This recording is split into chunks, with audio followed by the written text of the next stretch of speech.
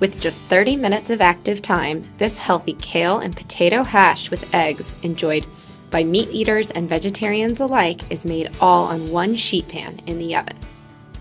First, combine frozen hash browns, sliced red onion, garlic, whole grain mustard, olive oil, salt, and pepper in a large bowl. Transfer to a rimmed baking sheet coated with cooking spray and spread into a single layer. Bake at 450 degrees for 10 minutes, then remove the baking sheet from the oven and spread chopped kale on top of the potatoes. Bake for 5 minutes more, then stir the kale into the potatoes. After 5 more minutes, remove the hash from the oven and carefully push the hash into 4 nests, making a well in the center of each large enough for an egg. Sprinkle a 1/4 cup of cheese into each well, then carefully break 1 egg into each well. Bake, rotating the pan halfway through until the egg whites are barely set, 7 to 10 minutes. For this recipe and more quick and healthy dinner recipes, go to eatingwell.com.